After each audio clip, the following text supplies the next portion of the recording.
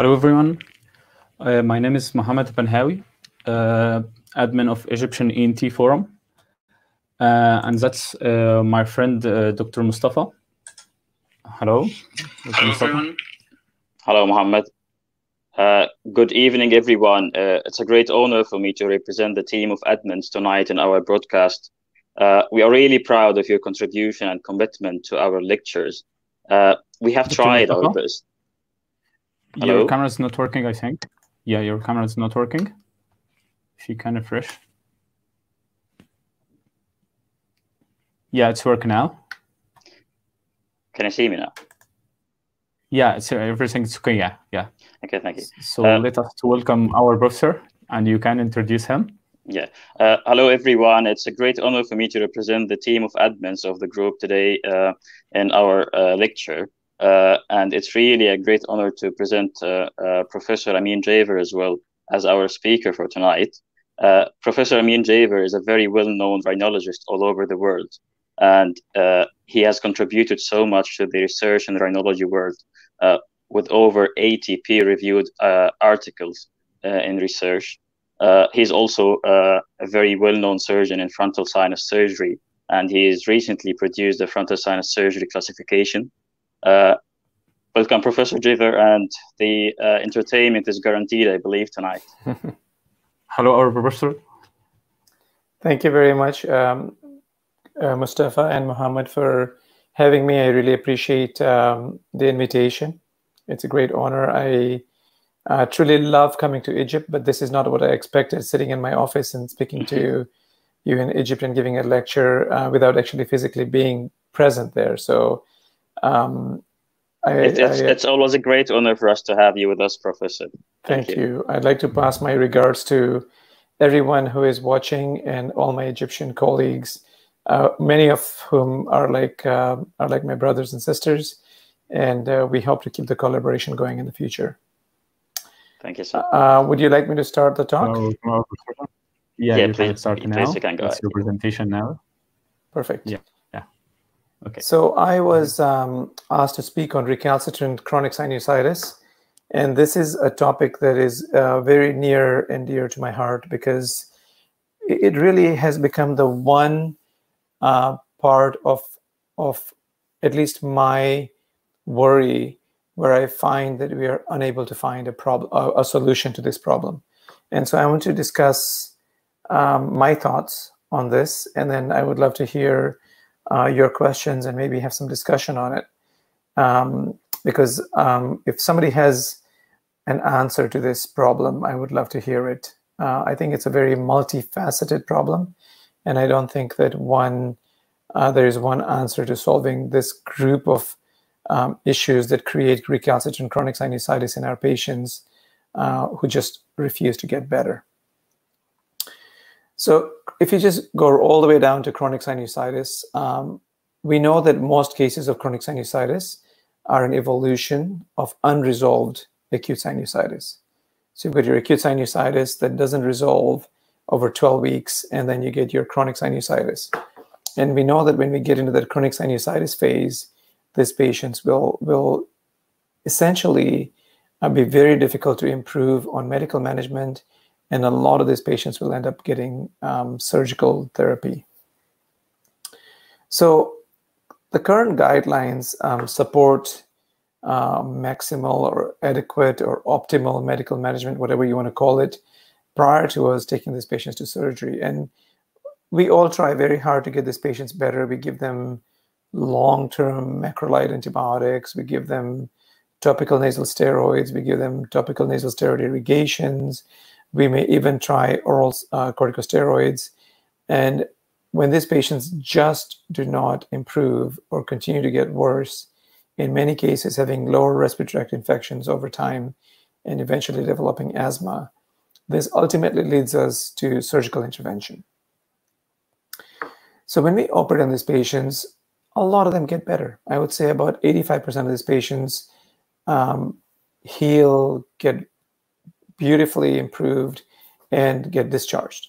And my feeling is that one of the things that we are fixing is the plumbing. We are plumbers of the sinuses.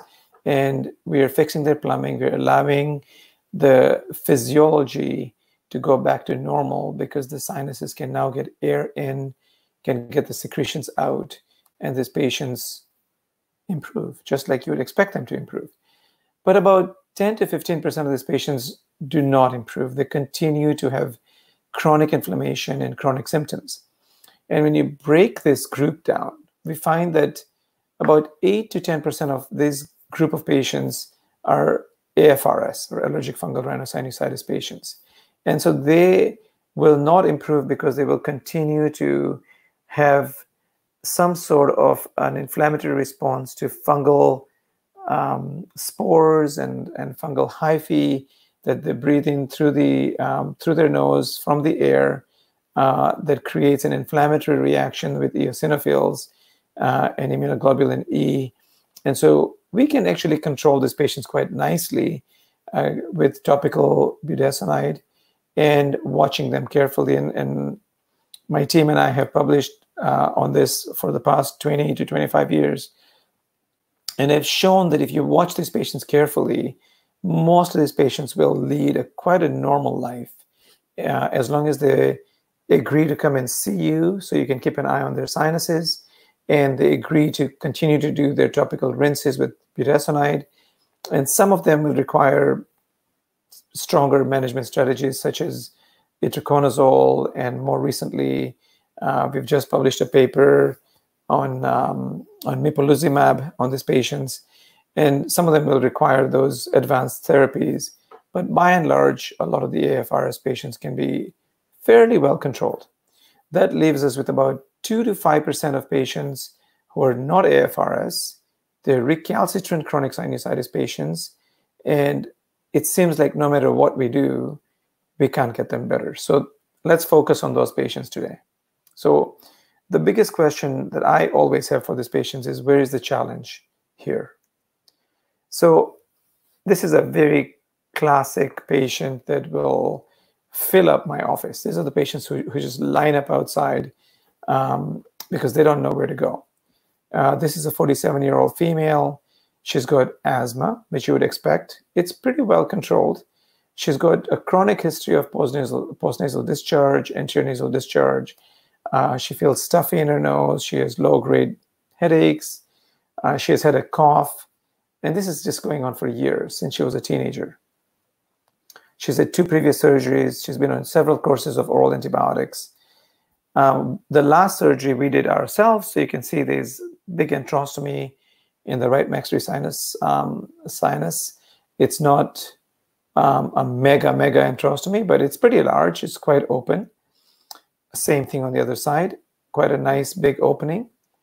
We turn the scope, the 30-degree scope, to look upwards toward the frontal recess, and we see this thick mucopurulence just sitting up there in the frontal recess, completely stagnant, and it won't move. And when we look at the CT scan, it's quite good. All the sinuses are nicely open, the turbinates are preserved, widely patent frontal recesses. Nothing is wrong with the surgical part of the sign of the disease. So when you start suctioning all this muck out of her sinuses, you see that it's very thick, it's gooey, it almost feels like allergic mucin, but it isn't. And because she just doesn't fit the criteria for AFS, she doesn't have any of the signs of AFS, and she does not grow fungus on her cultures.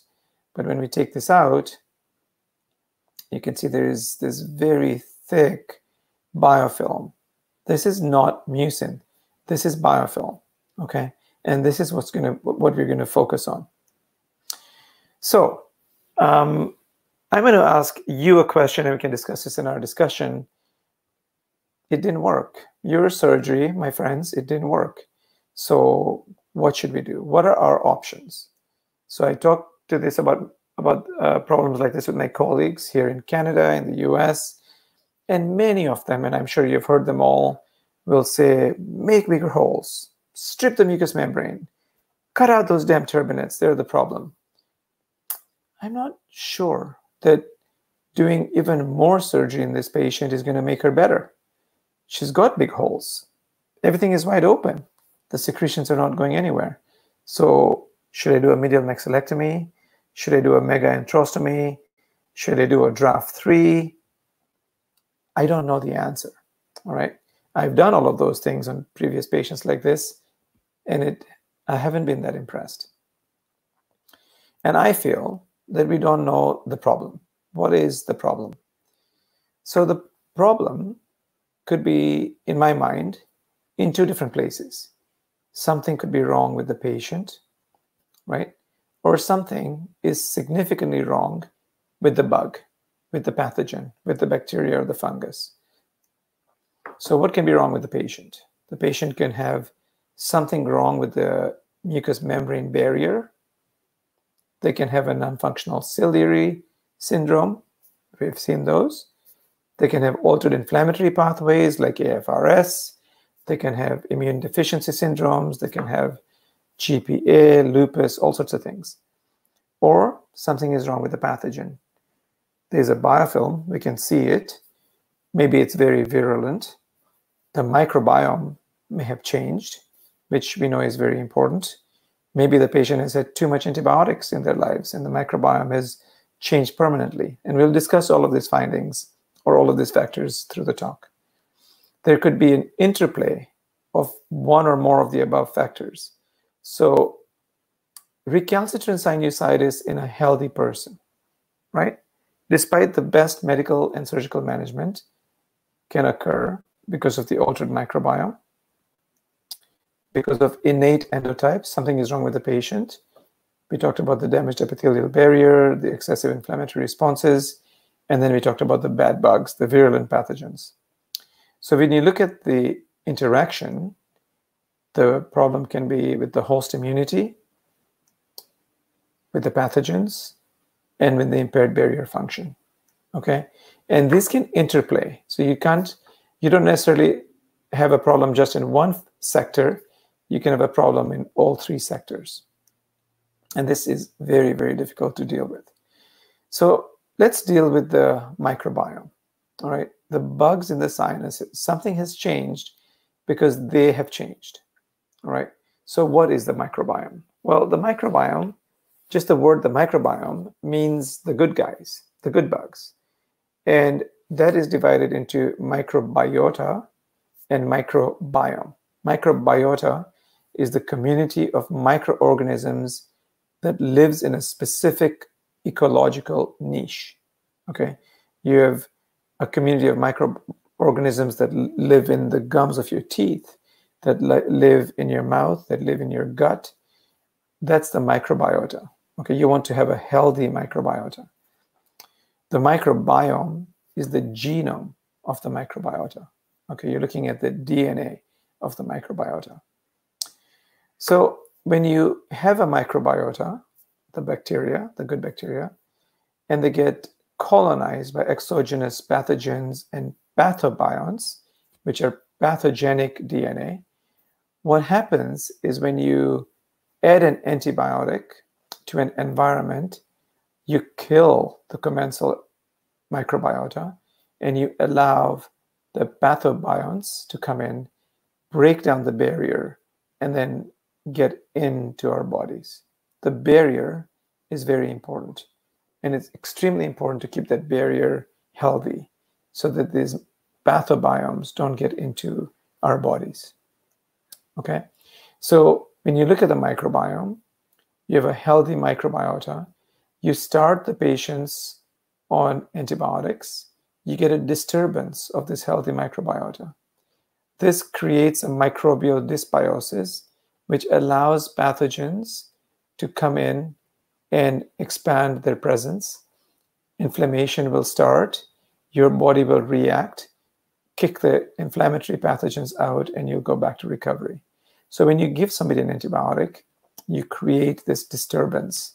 And so this is a big problem, the antibiotics. Healthy microbiomes, essential for health. A dysbiotic microbiome, when you get an unhealthy microbiome where it changes, contributes to disease. And so you get a loss of balance between the healthy and the pathogenic bacteria. both of these, remember, both of these bacteria, the healthy and pathogenic bacteria, live in that same environment in peace all the time. But when you disrupt them, then one takes over. And when the pathogenic bacteria take over, that's when you get into problems. So it's not just a bacterial attack. Don't think of it as a bacterial attack. The diseased mucosa can attract unhealthy microbiomes by creating a new niche. Remember we talked about the niche? So if the mucosa gets diseased, you get a new environment that can change that balance. And then you can get systemic and local inflammation, loss of epithelial coverage, and then infection. So remember I talked about antibiotics. So I couldn't, on this graph, I couldn't find Egypt. But if you enlarge this graph, you can see Greece and Romania on the left using the highest number of antibiotics, Belgium, Italy. And then on the other end, you have Netherlands, Estonia, Sweden. And Canada is the red line right there. So in 2014, 23 million antimicrobial prescriptions were dispensed in Canada, right there, okay? The overall expenditure was almost $1 billion, and 87%, almost 90% of these antibiotics were given by the family doctors or specialists in the community. Only 13% were given in hospitals. So the antibiotics are most often recommended for treating respiratory infections. 82% of acute sinusitis patients got antibiotics, 77% of bronchitis, and 74% of pneumonia patients got antibiotics. So when you look at this, it's the upper respiratory tract that gets most of the antibiotics. In fact, if you just added chronic sinusitis and acute sinusitis with the bronchitis, that would make up most of the antibiotic prescriptions in Canada. And as you can see, as the patient gets from a healthy control on the left to a diseased CRS patient on the right, you lose the gram-positives and you gain the gram-negatives, okay? So the gram-negatives grow and the gram-positives reduce. So we know that the gram-negatives, they're present in the healthy state, but they get more in control as the patient gets sicker. It's a very important mindset to remember that these bugs exist in the healthy state. In our study, we showed that in chronic patients, 25% were anaerobes, 25% of patients grew anaerobes, about 40% of patients grew coag-negative staph, about 11% grew Staph aureus, and the rest of them grew Pseudomonas and gram-negative bacteria. So essentially, it's anaerobes, Pseudomonas, and staph that make up the problem in the sick patients. And it's not that they weren't there in the healthy patients, it's just that they've taken over the ecological niche in that environment. When you look at the Cochrane review, this is a review in 2012 done on acute sinusitis patients, and I just found some very interesting statements. It said that irrespective of whether antibiotics were given or a placebo was given, 47% of patients were cured after 1 week and 71% after 14 days. It didn't matter whether they got antibiotics or placebo. 27% of participants who received antibiotics experienced adverse events, as opposed to almost none in the placebo group. Another systematic review in 2015 suggested that the usage of placebo has shown to be almost as efficacious as using antimicrobial therapy and much safer. So it seems to me that in most patients, in probably 80 to 90% of people who get antibiotics that they don't need, and about 30% of those patients get side effects that they wouldn't have gotten if they didn't receive the antibiotics in the first place. So a very important message for us to remember and for us to give out there to the GPs and the family doctors and the pulmonologists. Antimicrobial resistance is a big deal, as you know. Inappropriate antimicrobial use is a very big problem in the world, and particularly antibiotics given to animals. So I remember when I was in Egypt, one of the things that struck me was how much meat Egyptians love, because I'm a vegetarian, and every dish was a meat dish, and it was very hard to avoid meat. But if you look in the US, 80% of all antibiotics sold in the US are used in meat and poultry production.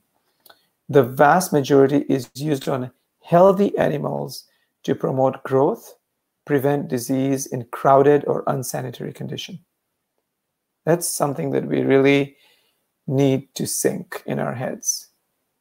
80% of all antibiotics sold in the US was used in meat and poultry production. There is a direct connection between antibiotics used in animals and resistance of these drugs in humans. Direct connection, okay? So it seems to me that the meat industry is a big culprit in making humans sick. So let's talk about the microbiome in the sinuses. Let's focus just on the sinuses. This is a really nice paper in Translational Medicine, was published in 2012, and it showed some fantastic things, and I've sort of broken it down in a few slides. So compared to healthy individuals, so you're just comparing healthy individuals to chronic sinusitis patients, CRS patients had a reduced bacterial richness, okay? So what that means is that the number of types of bacteria were reduced, and CRS patients had reduced bacterial evenness. So the distribution of bacterial types was reduced. So the number was reduced and the distribution was reduced. It wasn't as rich, okay?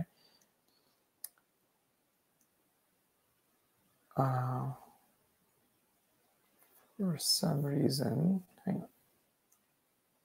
Oh, there we go. But what's most interesting was there was an equal number of pathogenic bacteria between the two groups. So healthy individuals and CRS patients had an equal number of known pathogenic bacteria. So if there were 20 pathogenic bacteria in CRS patients, those same 20 bacteria were present in healthy individuals as well. Very important to remember that. So now let's look at the particular bacteria in there. The CRS patients had a significant reduction in Lactobacillus sakei and a significant increase in Corynebacterium. Okay, so just for fun, both these bacteria were present in both groups, but one had increased Lactobacillus in the healthy group, and in the sick group, that bacteria reduced, and the opposite with Corynebacterium. And when you check the SNOT scores on these patients, it correlated. The high SNOT scores were patients with the Corynebacterium. So ultimately, there was a depletion of microbial diversity that was induced with antibiotics. The Corynebacterium, when instilled into the sinuses, exhibited goblet cell hyperplasia, which resulted in more mucus production, more congestion. And if you added Lactobacillus sakei, then the counts of the Corynebacterium reduced, and there was no significant increase in goblet cell hyperplasia. So where do you find Lactobacillus sakei, right? Because it's a protector of the sinus epithelium. It's a gram-positive anaerobe. It's found in kimchi, and it's used in meat fermentation. And I don't know if you guys have eaten kimchi. It's a very smelly food from South Korea or in Korea, where they put cabbage underground and let it pretty much rot for up to 4 to 6 months. They dig it out of the ground and then they eat it. And it smells horrible, but it has very healthy bacteria that is very protective for the sinuses. So when you look at this systematic reviews of the sinonasal microbiome, there's one very important thing that you find. You find that there is no common phyla that's present in both the CRS and healthy controls. There is no consistent enrichment of any particular species, and there's no clear organism that causes CRS. So in GI ulcers, we know that H. pylori is the responsible bacteria, and if you treat that, the ulcers go away. Well, we don't have one responsible bacteria or taxon or species that causes CRS. And that's the problem. There's nothing that we can take out of the mix that'll make patients better. Everything that's happening is because of a microbial dysbiosis. And so this is called an imbalance of the species that comprises the microbiome. And this is seen in other parts of the body, like the gut microbiome after antibiotic therapy, when patients get C. diff. It's seen in obesity, it's seen in Crohn's disease, it's seen in dental disease, it's seen in bacterial vaginosis. An imbalance of the species is what's going on in our sinuses. So recalcitrant chronic sinusitis can, in part, potentially be attributed to drug-resistant bacteria, formation of biofilms within the sinus cavities. Okay, so when you change that balance, you can start forming biofilms. So when that happens, you must think of other possible diagnoses. Is something wrong with the patient? Remember, we said things can happen in concert. One thing doesn't need to happen on its own. Always, when you're dealing with patients with recalcitrant sinusitis, always check for immunodeficiency. All my patients get an IgG with subclasses, and I'm surprised that quite often to find that up to 50% of these patients have some sort of an immunodeficiency. So look for that. A lot of them can have systemic diseases, such as sarcoidosis, GPA, lupus, even rheumatoid arthritis can cause CRS, even Crohn's disease. So make sure you ask about things like that and investigate it further. Just don't think about CRS in isolation. So let's talk about biofilms. I mentioned the word biofilm. What is a biofilm? So remember we talked about the microbiome, and I said those were the good guys or the good bugs. Biofilms are formed by the bad bugs, okay? So you've got the good bugs and the bad bugs. And the biofilms are communities of microorganisms that are encased in a protective extracellular matrix that resides on tissue surfaces. You see biofilms everywhere, and we'll talk about this. But biofilms allow for evasion of host defenses. That means none of your defense mechanisms, your inflammatory cytokines, your inflammatory pathways will be able to get through a biofilm. They have decreased susceptibility to antibiotics. Antibiotics will just bounce off them. And what they do is they create planktonic bacteria, which then floats across to the next site and creates a biofilm at the next site. So bacteria can live in a biofilm state, or they can break off a biofilm in a planktonic form, go downstream, and create another biofilm downstream. Okay, so this is a big deal. Biofilms have been discovered years and years ago. They've been present in fossil records. They were first discovered to be a cause of CRS only in 2004. That's the first time that we thought of biofilms in sinus disease, and that's not even 20 years ago. We know that it has a role in the persistence of recalcitrant chronic infections. MSSA, MRSA, Pseudomonas are all known to form biofilms within the sinuses. We know that we have very poor response to topical and typical treatments for biofilms, and they're very, very difficult to eradicate completely. It's almost like we have nothing in our armamentarium that can get rid of biofilms. So what are our management options for biofilms? And a few of the things I'm going to talk about is very novel therapy that we are researching. There's some stuff that I've left out from the talk only because of time, and we can discuss that further if we get time in our discussion section. But here you see a patient that has had surgery, beautiful middle meatus, and you see a thick biofilm sitting in the ethmoid cavities that's just driving her crazy.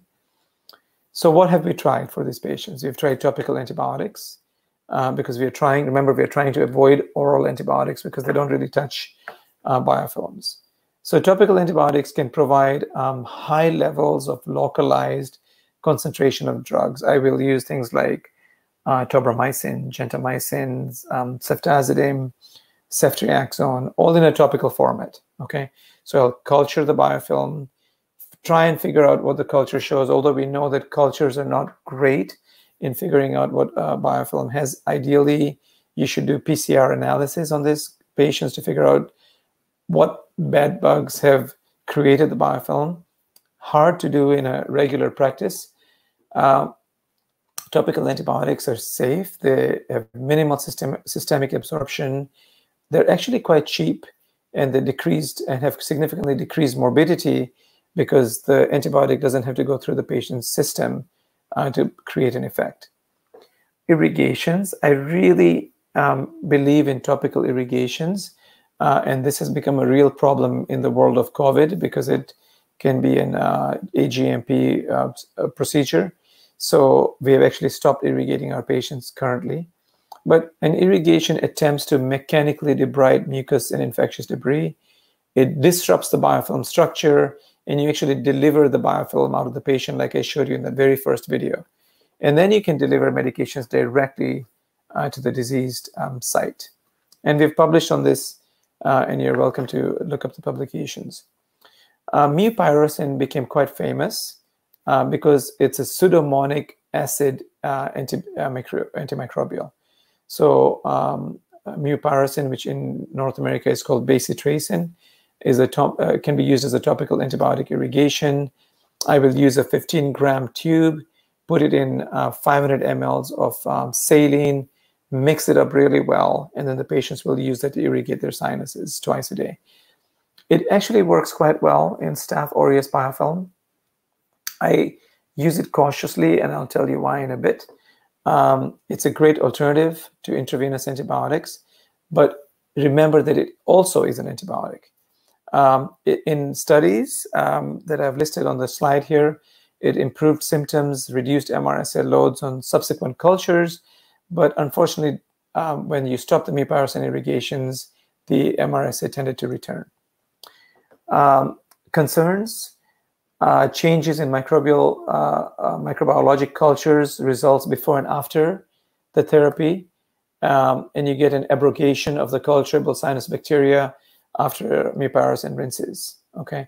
And topical antibiotic therapy may have a role in replacing oral or IV treatments, but can have an adverse impact on the microbiota of the sinuses. So just remember, when these patients stop using the mupirocin, you'll have a completely new microbiome in the sinuses because it is an antibiotic and it works topically. But when things are failing, it may be something in your armamentarium that you can try. Surfactants, we have all heard of Johnson & Johnson baby shampoo. Trials became quite famous around 2010. Was generally well tolerated, very inexpensive, and then they found that it causes hyposmia and anosmia at higher concentrations. I still will sometimes use this, but in very small concentrations. I tell patients to use only 2 drops in 250 mL of saline and rinse their nose out. I'll do olfactory function tests before and after, and at that concentration, I haven't found it to be a problem. So I think it's something to keep in the back of your mind for these very difficult to treat patients. Manuka honey, as most of you know, we were the first people to trial this in vitro and in vivo, and it works on a selected group of patients, and we have published on this. There's a group of patients that have a particular cytokine profile that respond to Manuka honey, and I won't go into those studies because that will take forever, but it does have a very precise antimicrobial action. It does have several components within it which make it effective. It has a very high sugar content, has a very low water activity, has a very low pH, and it forms hydrogen peroxide upon dilution. And hydrogen peroxide is something that we're actually studying at present as a potential treatment for this group of patients, and maybe that's why Manuka honey works so well. Methyl glyoxal, or MgO, has been identified as the dominant antimicrobial component of Manuka honey. It's present in all honeys, but in Manuka honey, it's present in a very high concentration. We see incredible responders to Manuka honey. These are 2 of my patients that had failed pretty much every treatment. You can see on the slides on the left that they have this biofilm staph infection, and it's cleared up quite nicely with 12 weeks of Manuka honey. This only happens in about 40% of patients, and like I told you earlier, there's a particular cytokine profile in these patients that will respond to this medication. So it's a very promising alternative for topical use. It's not an antibiotic, but we know that when we combine it with other antibiotics, the effectiveness gets stronger, especially in vitro. This has not been studied as well in vivo, but when it was combined with things like tetracycline or oxacillin and even mupirocin, the effect of the interaction between the two got much better. So it is a synergistic activity against MRSA. It's also very good as an antifungal. I use it a lot in my AFRS patients, and we've published on that as well. But there is no clinical studies for use in routine CRS. Again, keep it in your back of your minds, and there's a group of patients that this will really work on and will surprise you. The thing to remember is that Manuka honey in high quality is very expensive. We call it yellow gold. It's actually more expensive than gold, so it's extremely expensive. I'm going to throw in a couple of other things. Colloidal silver is a homeopathic medicine that I think deserves mention, but it also needs further investigation. I've had some patients where I've had success with colloidal silver irrigations, but I have to say it hasn't been, it doesn't hit the ball out of the park. It hasn't been amazing. Systemic treatment. So there are many systemic treatments that we can try, but the antimicrobials really are my last resort in treating these patients. When nothing else works, that's when I'll try antibiotics. And I do use long-term, low-dose macrolides when everything has failed. And I've had, I have to say, a small group of patients that are still on this and are still under good control. I would say out of thousands of patients, maybe 1 or 2% of my patients will use this. Macrolides in long-term low-dose concentrations inhibit neutrophilic migration, reduce oxidative bursts, increase apoptosis in inflammatory cells, can decrease the amount of mucus in the diseased airways, can have a reparative effect on the airway mucosa, and it inhibits pseudomonal biofilm formation. So yes, I will use this after everything else has failed, and we can discuss that further. Systemic antimicrobial treatments for MRSA, we've used clindamycin, tetracycline, including doxycycline, Septra, sulfa medications, vancomycin, all have been found to be useful. Linezolide is a controlled drug in Canada. It's very expensive, and it's fantastic for staph infection or MRSA in the sinuses, and we control it only for CF patients. And I have to say that it's a very effective antimicrobial. And I think the reason is because it's very protected. We can't prescribe it. It has to be prescribed by ID doctors. And so it's not being abused at all in the community, and it's very expensive. So let's talk about future directions. We have a few minutes to talk about future directions. I'm going to talk about some of the things on the screen, and then there's others as well.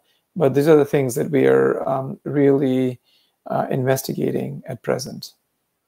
So Poloxamer 407 gels. So you can see on the screen I'm putting something that looks very liquidy, but as soon as it touches the mucous membrane of the sinus, you can see it turns into a gel. Okay, that is Poloxamer 407 gel. I'm not sure if you guys have heard of it. It's a thermoreversible gel, which means that it's liquid in cold environments and it gels up in warm environments. So we keep it in the fridge, patient comes in, and then we use it. The reason why it is such an interesting gel is because by itself it has antimicrobial properties, but the way its chemical structure is organized is that it has a hydrophobic chain on the inside and two hydrophilic chains on the outside. And you can then attach any kind of antibiotic or antifungal or medication to these hydrophilic chains. And so you can put anything in it. You can make a poloxamer gel with gentamicin, with itraconazole, with gentamicin, with tobramycin, with anything you want.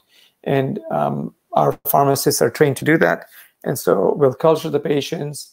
We'll figure out what the microbiome or biofilm is made of, and then we'll make a gel particular for that particular biofilm, and then we'll use it on these patients. And we've had some great success with this. It was originally thought to be an inert molecule, but now we know that it independently reduces inflammation, and it can carry 2 or more medications at the same time. And the key about this gel is it'll stay in the sinuses for up to 2 to 5 days, as opposed to a liquid antibiotic that we put in there that'll disappear within 30 seconds. So that in itself, I think, is a big deal. Here's a patient with a fungal biofilm in her sinuses, and here we're filling it up with a gel that has Sporanox or itraconazole in it. Recent trials at our center with mupirocin and doxycycline in the poloxamer 407 gels have shown some very promising outcomes. Here's a patient on the trial. This patient, as you can see, has not had surgery, has bacteria in all her sinuses. We did the surgery, continue to have bacteria in her sinuses, and on the left you can see the biofilm, and on the right you can see how it's healed up with the gel treatment. So very, very effective. She came in every week for treatment for 4 weeks and completely cleared up of all this chronic biofilm. She never took an oral antibiotic and didn't do any rinsing at home at all. I'm going to change gears and talk about another thing that we're studying, and that's been actually was published last year in the European Journal, and you can look up the publication. But betadine is povidone iodine. It's diluted iodine saline, which the patient rinses. We put 2 mL of 10% povidone in 250 mL of saline rinse, so it's a 0.08% solution. And we found that it was fantastic for eradicating chronic and stubborn biofilm and helping these patients with recalcitrant infections. I'll show you some of our results. It was very useful in the elderly population, in the CF population, and patients with systemic diseases. You can't combine this with a soap because it'll make the iodine ineffective. Some patients require a diluted strength because they have some stinging sensation. No humans have an allergy to iodine. So the only thing that they report sometimes is that it stings, and then you just dilute it some more. And so here is a patient that you can see has chronic inflammation, there's obvious microbial dysbiosis, there's bacteria laying on the floor of the sinus, and then this is the same patient after betadine irrigations. Here's another patient. This is a fungal patient that completely cleared up with betadine irrigations. So what did we find in this? What did we find in these patients? We found that the MLK discharge score improved by more than 1 point in 64%, and the total MLK score improved by 1 point in 75%. So a very good response to betadine. And then we noticed that when the discharge improved on these patients, their edema and polyposis improved by 71%. When the discharge remained unchanged, their edema and polyposis didn't improve as much, improved only by 42%. So there was a very good effect on these patients with betadine irrigations, and it remained, what we're showing here is that it remains prolonged over a period of time. So in summary, iodine rinses are, first of all, they're very cheap. They reduce endoscopic signs of infection in this group of patients. It's not limited by gender. It's effective with or without concurrent antibiotics or antifungals. And the long-term benefit is sustained over time. And further research is required. And so we are currently doing a prospective study that is double-blinded, placebo-controlled, that should be published hopefully in the next year or two. The last thing I want to talk about is antimicrobial photodynamic therapy. With COVID, you may have heard of photodynamic therapy because it does kill not only bacteria, but it'll kill viruses and fungi. Here's a patient on the left side getting treatment. It's basically a photo disinfection system that delivers photodynamic therapy to the sinonasal cavity without being a liquid or an antibiotic pill. It's pretty much just light. And it works on biofilms, works on gram-negative bacteria, and works on antimicrobial resistant organisms. It disrupts bacterial cell walls with oxygen-free radicals. It's generated from a certain wavelength of laser light, and we use methylene blue dye as a photoactive interaction. So basically, you'll get the methylene blue that'll get absorbed in the cell walls of the bacteria or the viruses, and then the light will cause a reaction that will burst the bacteria or kill the viruses. So here you can see the methylene blue going into the infected sinus cavity. And this patient was not responding to anything and continued to have recurrent infections and recurrent biofilm formation that we just could not get rid of. So we've put some methylene blue in there. Then we put a balloon in. And within the balloon, right in the center of that catheter, is a filament that will carry the 670 nanometer light source. So we enlarge the balloon, and when we enlarge the balloon, you'll see this thick biofilm ooze out of the sinuses right there. Okay, so that is the thing that we cannot deal with any sort of antibiotics or topical treatment. So this balloon now turns into a light bulb inside the sinus, and then we turn it on, and we leave it on for up to 8 minutes. And more recently, we've realized that 4 minutes is plenty. So we're now doing it for 4 minutes. And we have a study undergoing on this treatment right now. So I want to talk about this gentleman. He's a 66-year-old Hong Kong businessman who had surgery done elsewhere. He came in with colored, smelly discharge from the left nostril. He was a very wealthy businessman with many factories and offices all over the world.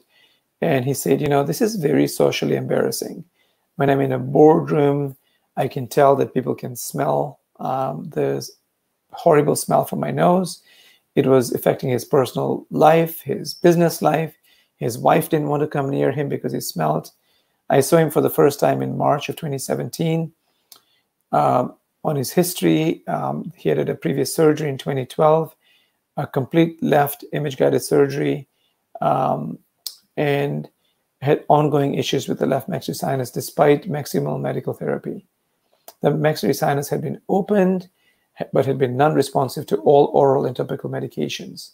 And when you look at the referral letter from the referring physician, it says the patient has been using clarithromycin BID for 2 months and is still experiencing yellow discharge on the left-hand side every day. The patient also uses Pulmicort impregnated sinus rinses. He did not have any symptoms of nasal obstruction, and he also has a significant amount of postnasal drainage. Okay. So when you look at his pre-op CT scan, you can see that the left maxillary sinus and the ethmoid sinus are very badly infected. And my suspicion is that this was plugged up because of an anatomical obstruction that then resulted in the microbiome changing, a microbial dysbiosis occurring, and the bad pathogenic bacteria taking over. So this is his sinus cavity when he came to me. You can see the frontal sinus, the ethmoid sinus, beautiful. And then you turn the scope and you look in the maxillary sinus, and it's got stagnant secretions, looks very much like staph infection. The cilia seem to be very, I would say, exhausted and non-functional. And the bugs are just sitting there completely stagnant. So we cultured it, and on the cultures, You can see that he has 4+ gram-negative bacilli, 3+ gram-positive cocci, and on the cultures, he grows Staph aureus and Strep constellatus, okay, on his repeated cultures. And it's sensitive to penicillin and vancomycin, but none of that in terms of oral antibiotics is working, and none of that is working as a topical antibiotic as well. So this is the classic patient where you need to resort to research methods of treating them, because he has microbial dysbiosis that is unresponsive to everything. So the question is, can we reset his microbiome? So he underwent 2 treatments of APDT on April 18th and May 25th. So after the first treatment, he had improvement for a few days, and then he came back with return of the cacosmia and pus on exam. And so we repeated the treatment in May of 2017, and he came back in June with no further cacosmia, no discharge or symptoms, and completely clear sinuses. And this is his treatment taking place, and this is him now, completely cleared. He is one of the happiest patients that I have. He sends me patients from all over the world, his friends in Hong Kong, all of his family members. Anybody with sinusitis shows up here because they just are so impressed with this treatment. So we essentially reset the microbiome and got rid of the microbial dysbiosis. So the message here is that it is possible to reset the microbiome. Okay, it's a feasible alternative. I know that it's research treatment right now. Most people don't have access to this, but the results are very promising. And hopefully this is a kind of treatment that will spread around the world and everybody will be able to do it. The problem that I see with APDT is that it leaves us with a sterile sinus. And in some of my patients, when we've done this, we've realized that you end up with a sterile sinus, and then an even more stronger pathogen can find its way in there, and the patients can get worse. So we had about 5 to 10% of our patients who actually got a stronger bacteria that went in there and make them worse. So the question is, how can we fix that? Can we give them something after the treatment so that they can have a normal microbiome? And so we thought about a snot transplant from studies that have happened in C. difficile, where they have transplanted poop, right? So why can't we transplant snot? So this is a study that has been approved by Health Canada, has been approved by our ethics division, and the study has actually already started, and results are pending and will be coming shortly. There are 3 arms to the study. One is APDT by itself, which will sterilize the sinus, and that's all the patient will get. And the new microbiome will reestablish itself from the surrounding sinuses.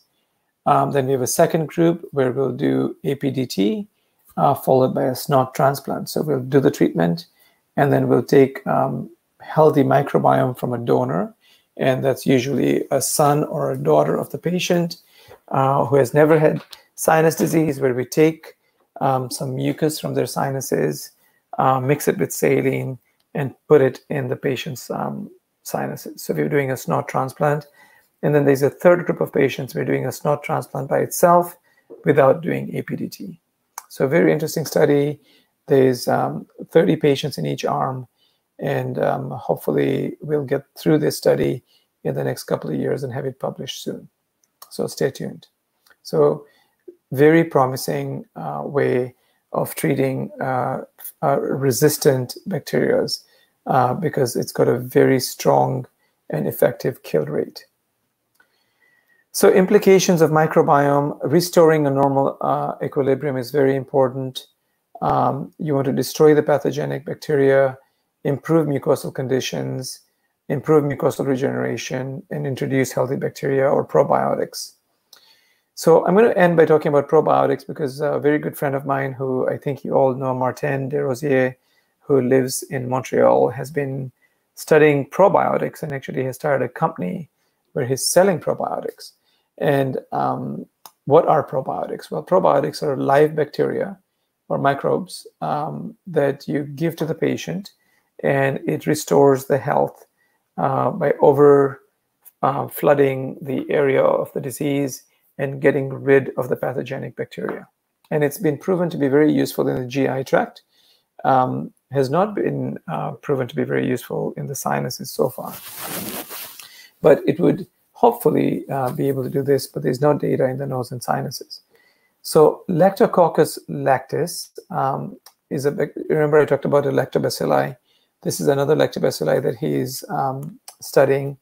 It induces IL-10 secretion, reduces CD8 activity, has antimicrobial and antifungal properties. Intranasal administration was safe in mice, and a 14-day irrigation of these patients with this was well tolerated. It remains present after treatment in the sinus cavities. It improved sinus symptoms, SNOT-22s, and mucosal grading scores. It has just been introduced as a treatment. I am not sure how effective it will be. This is just one study that was done by them, so there was a bit of a bias. But the rest of the world, all of us, will be the ones who will be making judgment on this as time proceeds. But I have my thoughts about it, which I will leave for questions in the future. Like I said earlier, there is no one bacteria that's implicated in sinusitis, and they are trying to treat this with one bacteria. So you have to question that a little bit, but let's see how it goes. So I'm going to end by saying that recalcitrant sinusitis affects about 10 to 15% of patients despite optimal medical management. There have been significant advances in topical therapies, particularly budesonide has really helped our patients with AFS. I've talked about some of the other therapies. I think the next therapy that's going to be very, very big is betadine and potentially peroxide. And there's something else that we're studying. It's nitric oxide. So those are all research therapies which will hopefully make it big. I think betadine is something that's available worldwide. It's very cheap and anybody can use it. So please feel free to try it. And then, of course, I didn't spend too much time talking about cytokines, but personalized medicine is a big thing and upcoming in the future. I'm going to end there. I'm not sure that IFOS will happen next year because of COVID, but the date is still there, June 19th to 23rd, 2021. And hopefully you will come or will have the guts to come, but you're all invited. This is Vancouver, viewed outside my office with the mountains in the background. It's a beautiful city. And you're all welcome to come and visit and join us at the St. Paul Sinus Center at any time. Thank you very much. I'm happy to end there and take questions. I'll let Mohammed and Mustafa take over. Hello, Prof. Amin. Yes, sir. Thanks for your nice lecture. So now we will start with the questions now. Sure.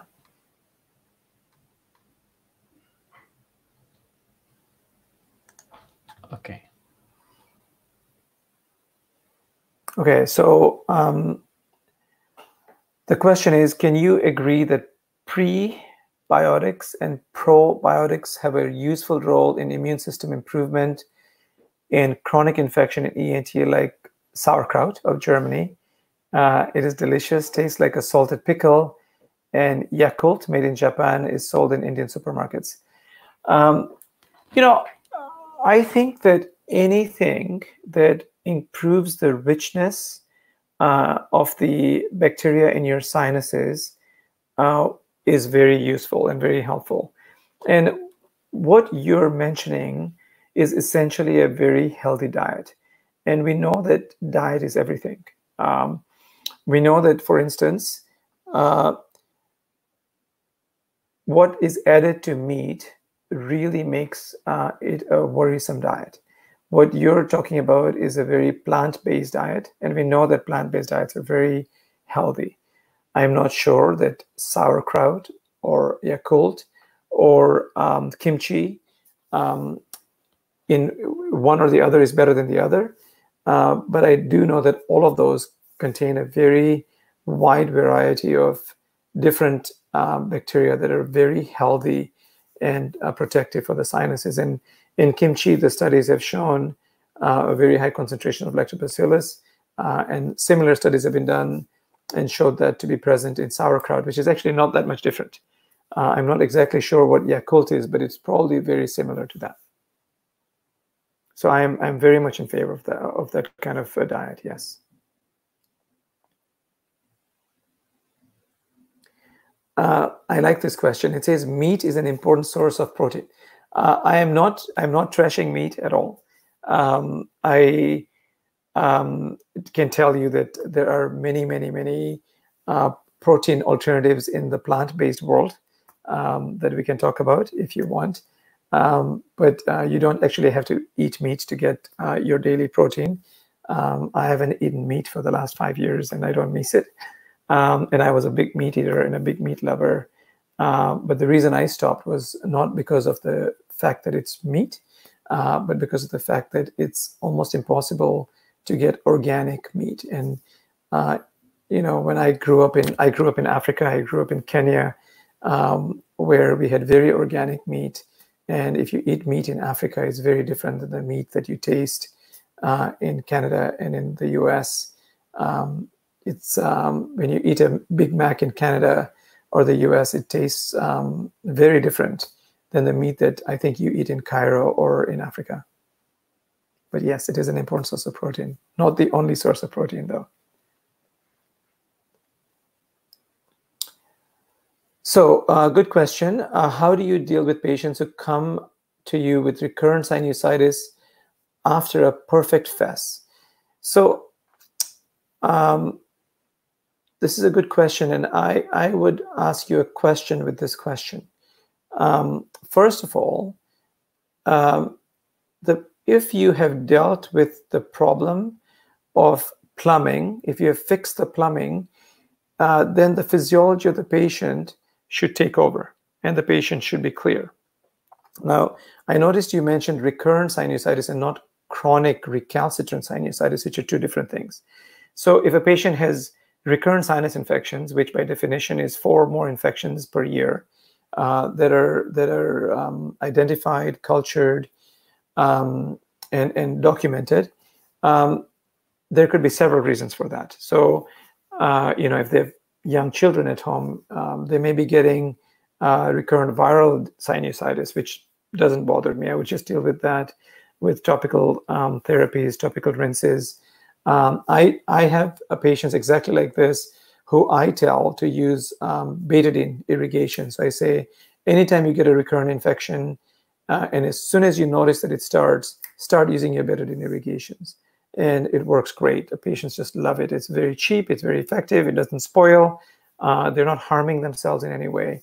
So that's a really nice trick to learn, is to have them get a bottle of 10% betadine, keep it at home, put a teaspoon of betadine in a sinus rinse bottle, and rinse their nose out with 250 mL of saline. Works great. So that's how I deal with these patients.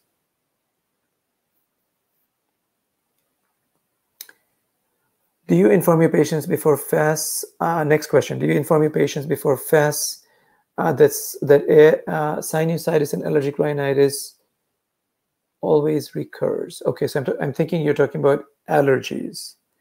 So I tell my patients that allergic rhinitis, surgery is not the treatment for allergic rhinitis. I tell them that their allergic rhinitis may feel a lot better, but it hasn't been cured, because you can't cure allergies with surgery. But what you do is you create more space in their nose, more space in their sinuses, and that allows more air to go through. So even when they have an allergic reaction, like right now in Canada, it's spring, a lot of allergens in the air. A lot of my post-surgical patients will say, "Oh, you cured my allergies." And I'll say, "No, I didn't cure your allergies. It's just that your symptoms are not as severe, because even the swelling of the allergy doesn't obstruct you." So allergic rhinitis, I mean, there are some surgical methods that you can use for allergic rhinitis. I'm just writing a chapter on allergic rhinitis for the Oxford textbook that I can send you if you're interested, which goes into detail for treatment. But posterior nasal nerve cryoablation is a treatment that has been researched and shown to work really well in patients with allergic rhinitis. So in general, I tell them that you might feel better, but FES is not a treatment for allergic rhinitis. Next question. Is there a role for clarithromycin for mucoregulation in such cases? Yes, I think there is definitely a role for clarithromycin for mucoregulation. I think it is definitely worth thinking about this in the back of your minds and keeping it there for times when you need it. I am not a fan of using antibiotics long term, but before I use something like PDT, because it's so expensive in a research treatment, I will trial clarithromycin long term to see if they'll get better. And I've had some very pleasant responses for sure. All right, I was wondering when we would get to COVID-19. So here's our first epidemic question. During this epidemic situation, do you recommend for saline irrigations to be continued, or can it be a source of spreading the virus to the respiratory tract? What do you recommend for the patient? Okay, great question. So I will tell you that we are doing a study right now on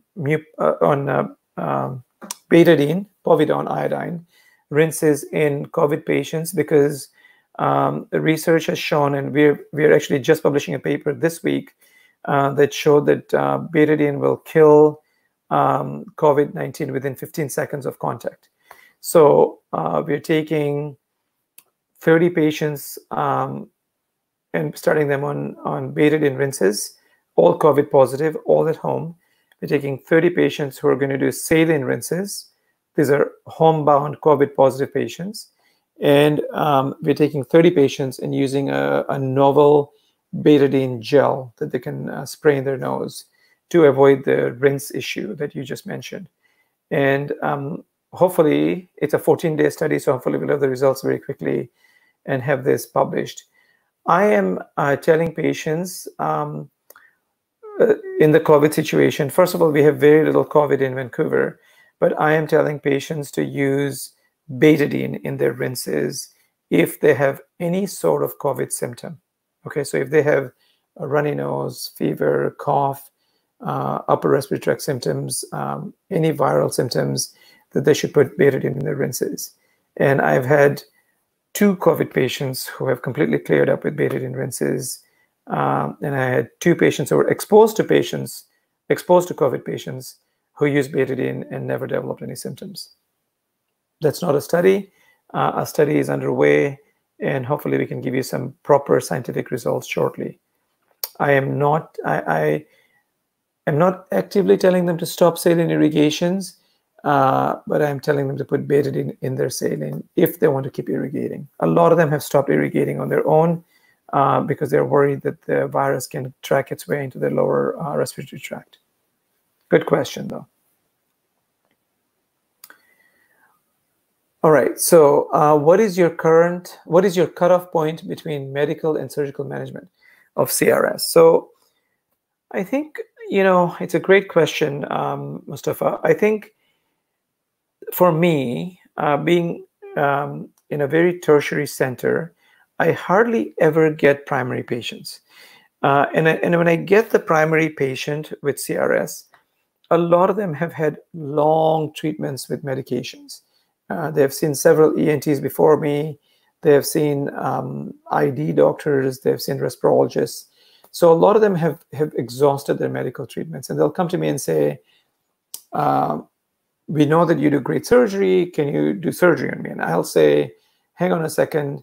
Let's try one more treatment of medication. Let me try with my betadine rinses. Let's try Pulmicort rinses. Let's try culture-directed antibiotics if they've never been tried. And I'll do that for 6 to 12 weeks and see how they do. And if they fail that, then I'll say, fine, I'll proceed with surgery. Having said that, the truth is that a lot of these patients will show up and they will not even listen to me. They'll say, I'm done. I've had too many antibiotics. I've had too much medical management. I'm sick of this disease and I want to go into surgery.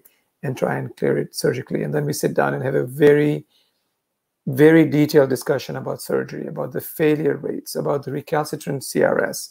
We talk about the diagnosis, whether it's AFRS or not AFRS. We talk about the diagnosis, whether it's polyposis or not. There's one statement that I tell them that I think you should tell all your patients, is that surgery requires very good follow-up, and they just can't do surgery and disappear. So I tell them that when I operate on your sinuses, technically your sinuses become my sinuses, and I own your sinuses, and you have to bring them back for servicing, just like you would bring a car back for servicing. And that's really important. I watch them very carefully for the first 6 months before I sort of let them go for a year.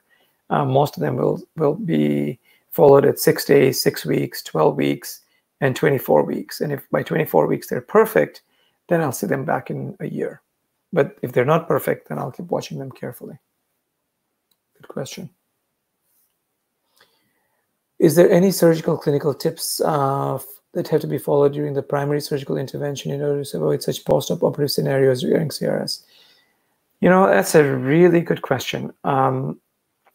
So I have my opinions. I feel that your surgery has to be very well done, meticulous handling of the tissues. I don't like being aggressive. I don't like to cut off the turbinates. I don't like to strip off the mucous membrane.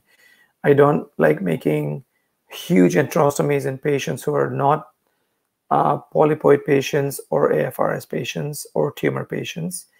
I will not do mega enterostomies like a lot of people will do at the drop of a hat. I have colleagues who will do draft 3s on primary patients. I don't believe in that. I can show you many, many patients who had a score of 24 out of 24 on their CT score, very diseased, very sick, and now look phenomenal after a very good FES with excellent opening of all their cavities, removing all the cells, doing wide open surgery without being aggressive. I don't take out the superior turbinate in every case. I have colleagues in this city who will cut out the superior turbinate in every single case. I don't think that's necessary. I don't cut out the middle turbinate in every case. I have colleagues in this city who cut out the middle and inferior turbinate on every case, and I'm sure you have colleagues exactly like that. So a lot of these patients will end up in my practice as recalcitrant patients. So all those recalcitrant patients that I showed you, I would say very, very few are mine. Most of them are patients that I've inherited because the other surgeons have done this to them and then told them that there's nothing else to do and to disappear. And so they disappear into my clinics. And I really look after them and try and get them better. But that's my biggest advice to you, is be very meticulous with your operation and very gentle with your hands. Should we avoid revision FES in such cases if we are sure of the perfection of the primary surgery? If I do a primary operation and I feel that it's really well done, and the patient continues to have, let's say, I had a patient this morning that I saw on telehealth, had chronic inflammation in the left frontal sinus. Okay, he was very diseased when I saw him. We did a revision surgery. He had primary surgery done elsewhere. So we did revision surgery, which we did extremely well. We were very happy with everything. All the sinuses healed up perfectly.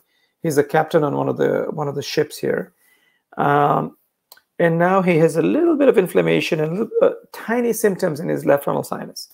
It's quite minimal. And he says, oh, I can live with this. And when we scope him, he's got a tiny bit of inflammation in the left frontal sinus. So what do you do with this patient? So anytime I have a patient that's failing, and that's what I call a failure, I'll do a CT scan. And on the CT scan, if I find a reason for the failure, let's say I forgot a cell. Let's say there was a cap of an agar that my fellow missed or I missed, and it's causing this inflammation. Then I'll sit down with the patient. I'll show them the CT scan. I say, here's the problem. Here's where I think the problem is. And I go back and fix that one problem. Okay, very quick, very short. And that's what I call a proper revision. To go back on that patient and start doing a drill out or start doing a draft 3, in my opinion, would be inadequate. On the other hand, if I had a patient who came in, very diseased frontal recess, very diseased frontal sinus, several previous surgeries, absolutely, I would go and do a draft 3 on a case like that. But you really have to push me to do a draft 3. So when you do a perfect primary surgery and it fails, I want you to sit down and question yourself. Have you missed immunodeficiency? Have you missed an autoimmune disease? Have you missed something wrong with the mucous membrane? Have you missed a ciliary dysfunction? Why is it failing? Is it just one sinus that's failing versus the whole cavity?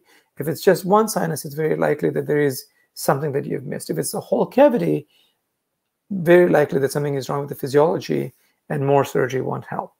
Will stripping all the mucous membrane help? I don't know. Is it something I've done? Yes, I've done it on a few patients, less than 5. Did it work? Yes, actually it did work on 1 or 2 patients, but not all of them. But I only did it when everything else had failed and nothing was helping. And I showed you those pictures of those Manuka honey patients. They responded. I didn't expect them to respond. That is a patient that I wanted to take back to surgery, and they didn't need surgery. So I always stop myself from going into further surgery and figuring out, well, I did a good surgery. Why did this patient fail? Like that very first video I showed you on the presentation, where we found that thick biofilm in her sinuses. How many of you would do a mega enterostomy on that patient? How many of you would do more surgery on that patient? Do you think a mega enterostomy and a draft 3 and stripping of that mucous membrane will cure that patient? I don't know. I cured that patient using topical management and PDT. She got completely cured using those treatments. Maybe the rest of the world doesn't have treatments like that, and maybe that's why they're ripping mucous membrane and making mega enterostomies and doing draft 3s. I don't know. I don't know the answer. I am just very reluctant to do that.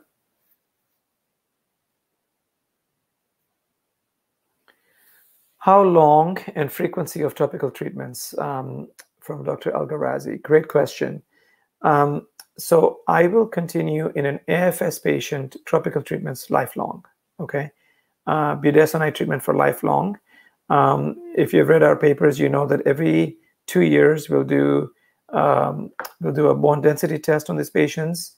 We'll do a cosintropin adrenaline test to make sure they don't have a HPA axis suppression.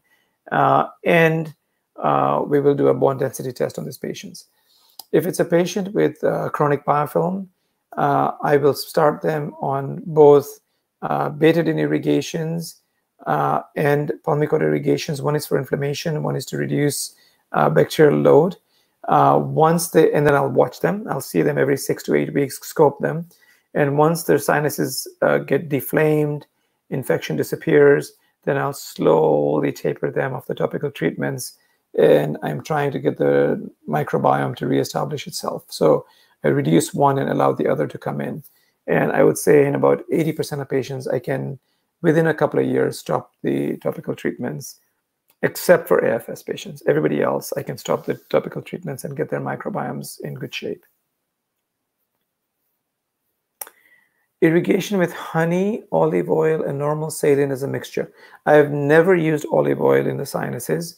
I have used sesame seed oil for dryness.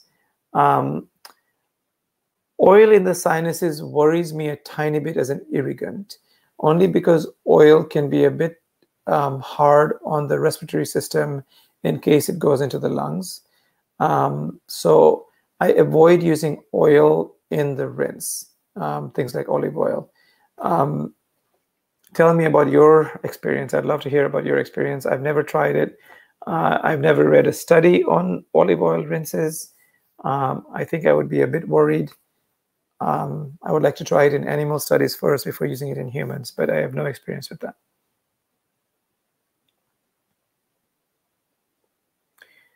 What does nasal mucosal memory mean and its rule of revision sinus surgery?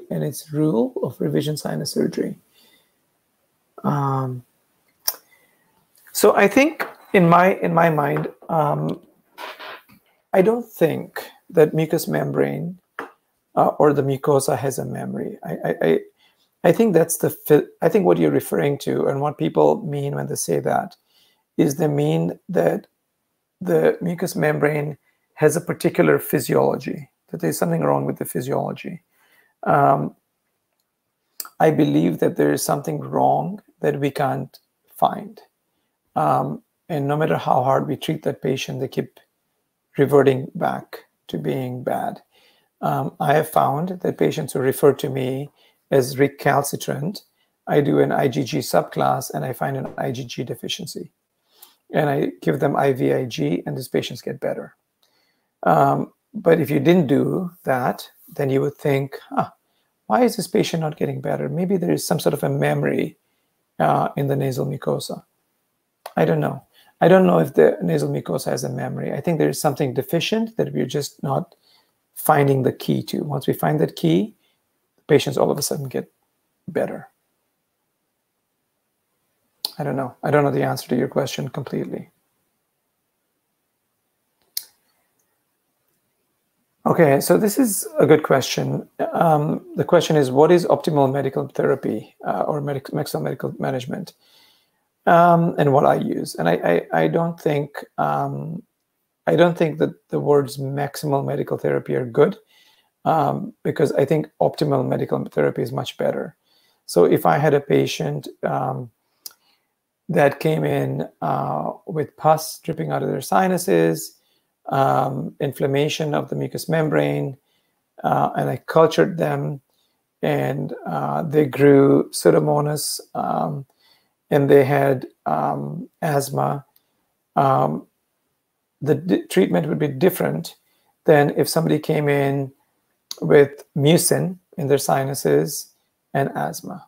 The treatment would be different. So the mucinous patient who grows fungus out of their sinuses, and I'm going to treat them with optical medical management, I would use, for sure, I would use budesonide topically. I may use itraconazole orally. I may use, of course, all of them will go to the asthma doctor and get asthma therapy instituted right away. I may use montelukast together with the itraconazole because we have seen a synergistic effect. I would not use an antibiotic in that patient. On the other hand, in that first patient with the Pseudomonas that was sensitive, let's say, to Cipro and gentamicin, I might use a gentamicin nasal irrigation, oral Cipro, start asthma medications, start topical budesonide treatments. So very different treatments in two patients who may present to me in a very similar way. So I think the key word in your question is optimum. It has to be optimum treatment, not maximal treatment. And so it varies between patients. Anosmia in the era of COVID. I think that's a great question. So in the era of COVID, somebody showing up with anosmia, you have to question COVID because especially if you're living in an environment where COVID is rampant. I don't know how many positive cases you have in the part of the world where you live. But if a patient came in with a new onset anosmia or hyposmia, you have to be very careful because that can be the very first symptom that they can, and the only symptom that they can have. So first of all, you must protect yourself and make sure that you don't get COVID from the patient. I think I would do a COVID test on that patient almost right away before I treat that patient in any way with topical steroids or oral steroids, because I don't know how that's going to affect their disease progression over time. I would start them on betadine rinses or betadine gel spray to try and potentially reduce COVID load in their sinuses.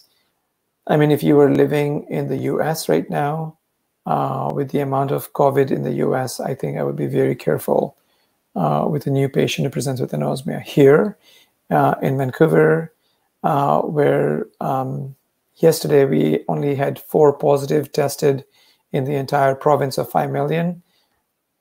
I think the chances of me having a COVID positive patient walk into my office is virtually zero until we open the US borders and open the airport, because we're pretty isolated as a province right now.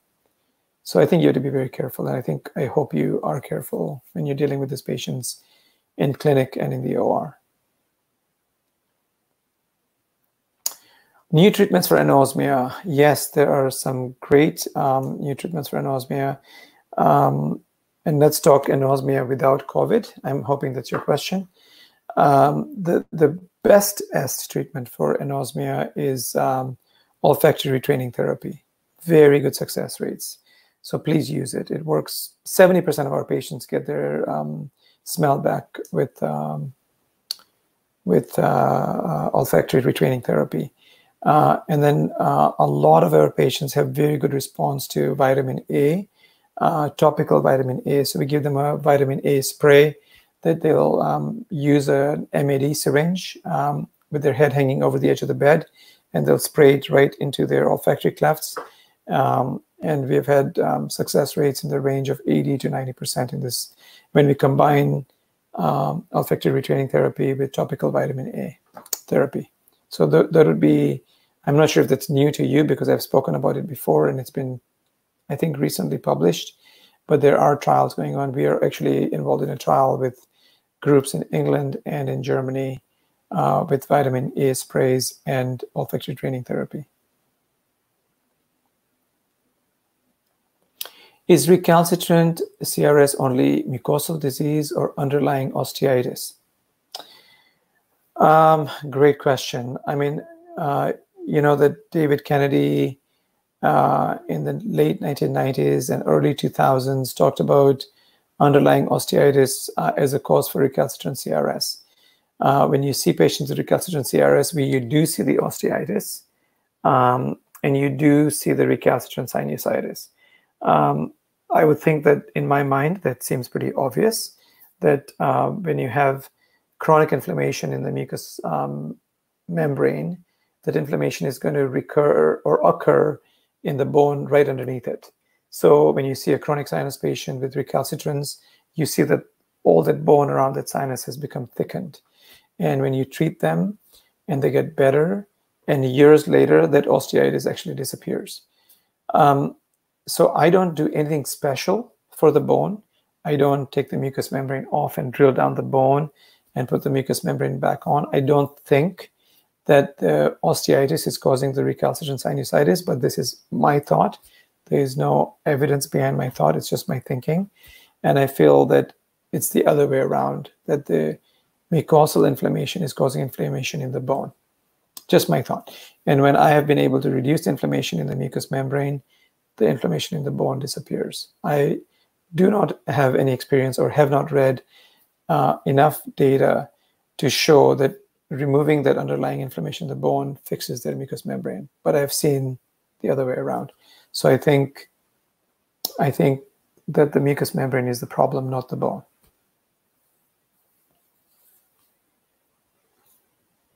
Great discussion, great questions. So thanks for you again, Professor Amin, for your time with us. And if you have a time to answer the rest of questions on the Facebook comments, and I will also mention you in the Facebook video. Sure. So thank you, and you can. Thank you, Professor Javer, just for your knowledge and for your presentation as well. And we are looking forward to your next presentation about the frontal sinus you promised us with. I'd be happy to. Yeah, and we are really happy also to declare that our YouTube channel has reached the first 1,000 subscribers today. So we hope that it will grow more and more, and with your help as well, and with the valuable presentations we have got. Thank you. Inshallah. You're welcome. Take care. Have a good night, guys. Bye now. Okay, thank you, Professor Amin. Okay, bye-bye.